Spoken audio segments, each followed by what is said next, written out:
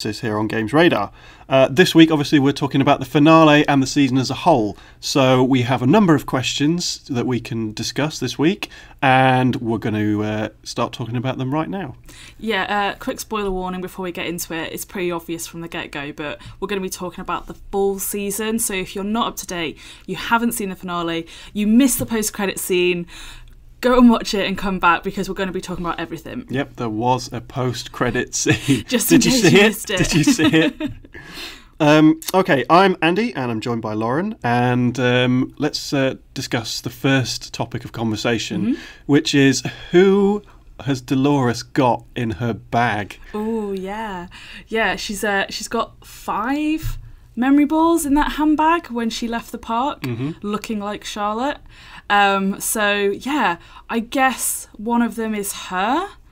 That's basically the returning cast for Westworld season 3, isn't it? Yeah. Teased. Yeah.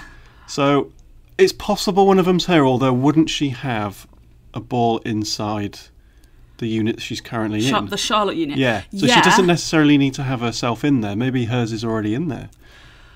So I'll tell you the way I saw it. Okay. The way I saw it is that there's a Dolores memory ball inside the Charlotte host, which leaves the park. Yeah. That once she's out of the park, she then builds another version of herself, another Dolores that actually looks like the Dolores we know. Yeah. Now, but the Charlotte Dolores is still there. So there needs to be a memory ball in both of them. There needs to be 2. Now, I guess you could argue that Dolores just switched the balls. So whoever's in the Charlotte host now is perhaps someone else. Because she doesn't really talk. So we don't really know that it's Dolores at that point. But to me, in my mind, there has to be 2 balls for, like, 1 ball for each of them, basically. Okay. I like the fact that we got stuck on, like, the exact number of balls that left the park to start with. Say balls more. Well, so I assume you're basing that on the final chat that she has with Bernard, where they're in Arnold's house. Yeah. And there's 3 of them in there at one time. There's Bernard. Yeah. Then there is Dolores who's talking to him, and then there's Charlotte Hale in the corner. Yeah. And Charlotte Hale wanders off. Yeah. I thought that the Dolores in there was a figment of Bernard's imagination. Right. So I think there's only one Dolores model, and she hasn't built herself yet. Because the thing that gets me is that she changes clothes so quickly. Now, you think it's because it's the passing of time, perhaps. But I think it was because she was inside Bernard's head in the same way that Ford was inside Bernard's head. And now she's gone, and the actual real Dolores, the actual physical Dolores, is wandering around in Charlotte Hale's body and hasn't built herself yet. Yeah, I mean, either one of those could be right. Like, that's one of the things you learn very quickly when watching Westworld is that, I mean, Bernard asks it in the finale, is this real? Is this now? That could definitely be the case.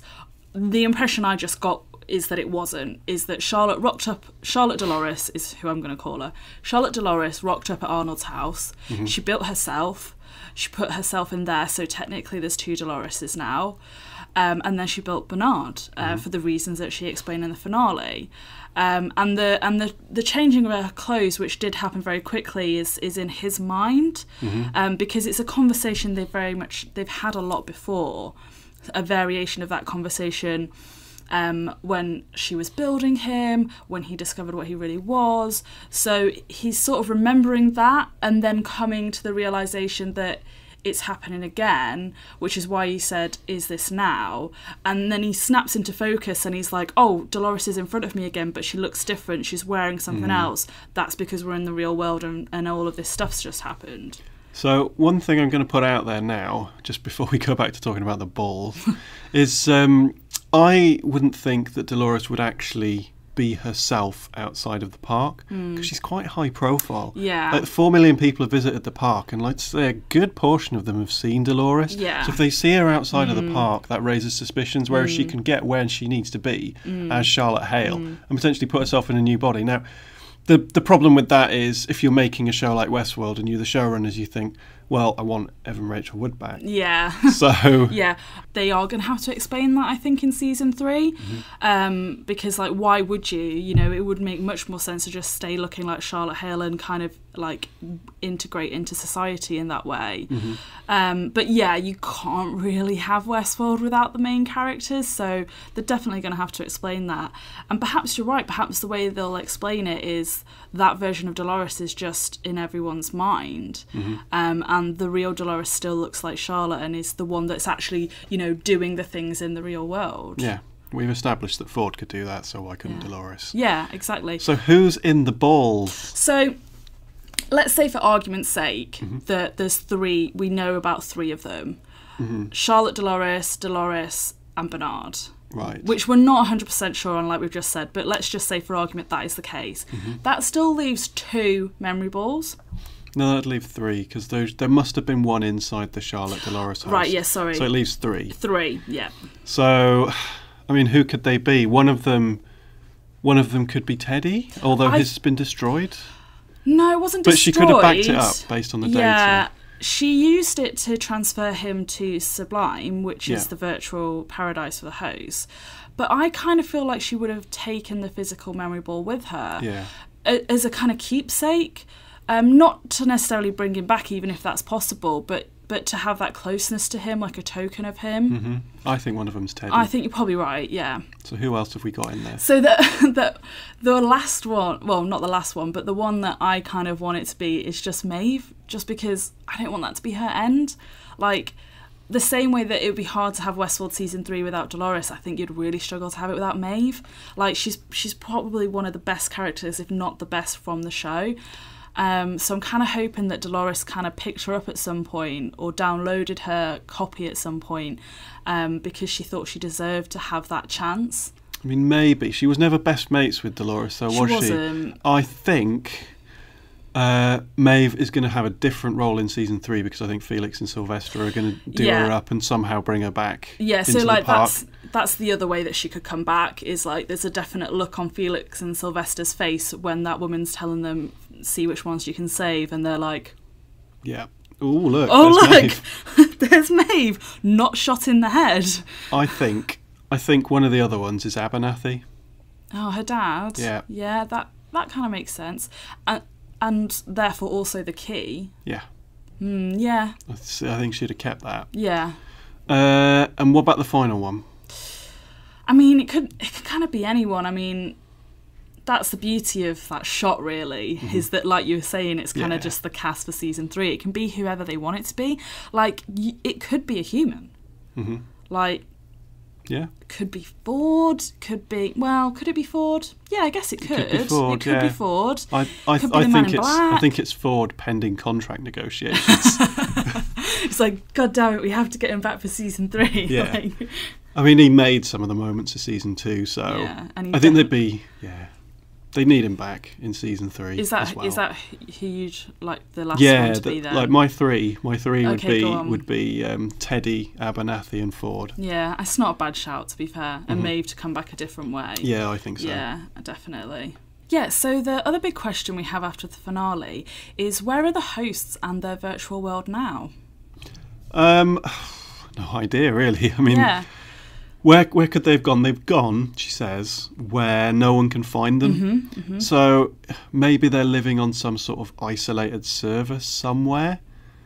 I mean, they show us the coordinates, but it doesn't do us much good, really, because we don't know the exact world that they're living in now. But yeah, somewhere no one can find them, that's pretty bold claim, I think. I think it's locking them away for a potential cameo in season 3, but I think they're gone. Do you think? I think they're gone, with the exception of bringing them back at some point in season 3 for like they brought Ford back a little bit, like in a limited way to push the story along. Yeah, I can't see us spending a vast amount of time in that world. No. It's just some of the characters who've gone there will possibly come back, because the great thing about having backups and stuff is that you can just, forever copy them. So maybe we'll never find out where they've been sent. The big question is, like, where is Westworld? I mean, have we established that? I mean, we think because we think it's somewhere. It's an island in the sea, isn't it? Yeah, it's like it's an island off the Japanese coast, didn't we discover? Yeah, it's sort of in the sort of yeah. But in the sort of Pacific Ocean somewhere, Indian Ocean somewhere. I guess the question could be like, where could you put that amount of data on a server where no one would find it? Because it'd need to be on a server somewhere. It'd need to be somewhere, or maybe it's on a satellite in space. Yeah, that's kind of the impression I got, although I couldn't tell you exactly why. I think we can safely say it's not nowhere within Delos, because that's not safe. You know, they would have access to all of the servers there. So perhaps it's something that Ford set up, because basically they do say that Ford finished Arnold's original plan. So perhaps Arnold had somewhere in mind and he set it up, or Ford set it up, like this completely disconnected server from everything else that's safe. Yeah, on a satellite in space. Yeah, or on the moon. On the moon base.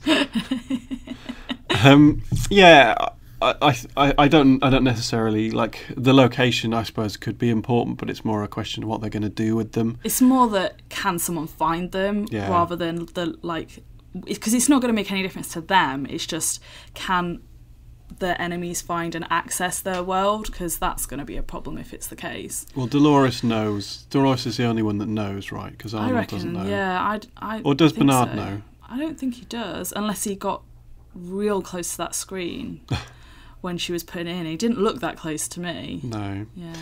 So I guess that's something to be discovered in season 3. Possibly, yeah.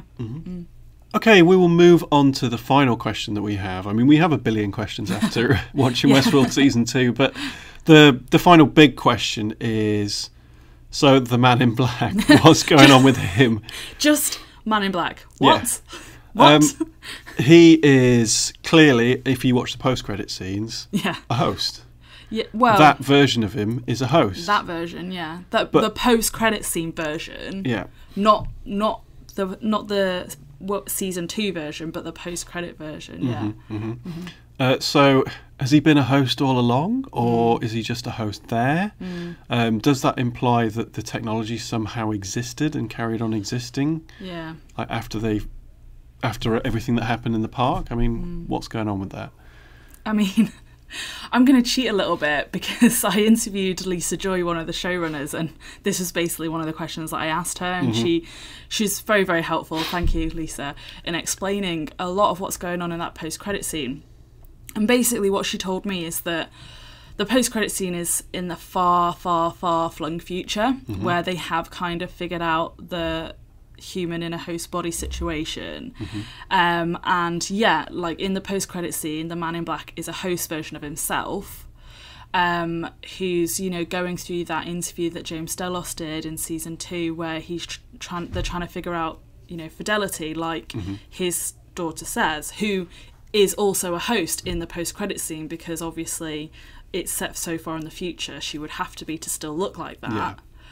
And Lisa Joy said, you know, he's trapped in his loop. He's been reliving the events of season 2 over and over and over again as a host, continuing to make the same decision to kill his daughter. And so basically what we've just seen in season 2, he's been reliving as a host again and again and again until he gets to this point so far in the future where, his host daughter is like, we've been doing this for a while. Yeah. It's sort of that all loops back to then the bit where Logan / the system is showing you around, and he said we simulated James Delos something like 12 million times, and in every time he comes back and makes the same decision to expel his son. So with the implication then is the Man in Black is doomed to make the same choice again and again and again and never evolve beyond that, because that's the limit of his decision-making capacity as a human being. Yeah, so he's basically perpetually trapped in always mistakenly killing his daughter. But the question I have really is that, does that stop him being him and going out into the world and being immortal? Okay, he can't save his daughter. Like, let's say that he can't make a different choice. He's always going to kill her, so he can't go back and save her or make a different decision. But from what the system told us in the finale, they seem to have cracked the code on how to copy a human brain and put it into a host body. So technically, they've done it, and he is going to live forever, and that's what he's been doing. So why keep him in the park going through that loop? Why not release him into the world? Because it's his daughter's revenge on him, or it's maybe the host's revenge on him, because there's a lot of implication throughout the rest of the season that this isn't his punishment. In the Ghost Nation episode, there's a lot of sort of, this isn't his time, this isn't his punishment, and that's why he's keeping him alive. I think he's specifically being kept alive so that he can, that he can have the punishment befitting of how he treated everyone in Westworld, which is to become a host and to live the most tragic event in his life again and again and again and again. Actually, that's a really good point. It's basically his version of purgatory. It is, yeah. Yeah. And the other interesting thing to note as well is that when he meets his host daughter in the post-credit scene, we can tell from looking that it's been a long time since the events of season 2 because of the environment. But she actually says, like, this is your world, or what's left of it. Yeah. So it implies that the park is no longer running, whereas at the end of season 2, it's kind of implying that they're going to try and keep going. So there's obviously a huge gap in the timelines there, but it kind of seems that maybe his empire has fallen. One thing I want to know, as an add-on to that, is what's happened to the rest of the parks. Yeah. Because it was only the Westworld crew going into the special worlds. Yeah. What happened to Shogun World and to, was it Raj World? Raj World, yeah. I mean, you assume there's a load of others as well. Yeah, they kind of got a bit of a raw deal, really, didn't they? Yeah. Because I didn't really see any of unless... I mean, the only thing I would say is that perhaps it was happening simultaneously in all of the worlds, and each world kind of had its own version of a Dolores and a... and kind of similar plans kind of happened in each world that Ford instigated, so that at least some of them made it to the version of the door. Yeah. Maybe that's something we'll discover if we ever do return to the virtual world, that there's actually a lot of hosts there that we haven't met before who came via their own paths. Yeah, maybe so. Maybe they were all led there in different ways. And there's multiple versions of Bernard/Arnold, so maybe he was in the other parks helping them escape. Yeah, and I can't... Although obviously Ford and Arnold have a soft spot for Westworld and the hosts within it, I can't imagine that either of them would only instigate this plan for them. There must be something happening in the other worlds. We just haven't really been shown that yet. P.S. That'd be great for a spin-off. Yeah. Lisa and Jonathan, if you're listening, please. Or a third season. Yeah. I mean, it could be part of a third season. Westworld could be completely out of action and could be like a different world plus all the stuff that's happening in the real world. Yeah, it does kind of feel like all of the interesting characters that we care about aren't in Westworld anymore, and I feel like we've gone over pretty much everything that world can offer us in season 1 and season 2. So yeah, perhaps season 3 we won't be seeing much of Westworld at all. Yeah. So what will be in season 3? Dolores, yes. Bernard, yes. For sure. I don't know, do you think a lot of it's going to be set in the real world? Because that'd be really different to what we've seen before. There is going to have to be a lot of it in the real world, yeah. That's where it's gone. Yeah. But that's just so different to the show we know. I'm not saying they can't do it, I'm just wondering, what's that going to look like? Well, looking back to Westworld season 1 and 2, season 2 was so different to season 1. Yeah. And it was just, although the setting didn't change an awful lot, the themes and what was actually happening changed enormously. Yeah, hugely. And a lot of the characters did as well. Yeah, so it wouldn't be a step up to think that, there's going to be a lot of real world in season 3. Yeah. I don't know, Westworld are a big fan of timelines, so I wonder whether perhaps the way they'll get around it is we'll start off in the park, maybe in a different world like we were saying, and we'll see what's happened in the real world through flashbacks. Yeah, maybe. So, there's still a chunk of the show is in the real world, but it's set within this frame of the park, which is kind of the constant for the show. Because as much as, I love that this show obviously doesn't have a problem with shaking things up and changing things and doing things differently, I think we would really struggle if there wasn't that framing of what we know for the hosts. Yeah. Yeah, I agree. So yeah, those are all the questions we have after watching all of Westworld Season 2 and the finale. There's a load more that we could have gone through if we'd have had the time, so feel free to discuss them in the comments below, and keep it on Games Radar for more Westworld coverage.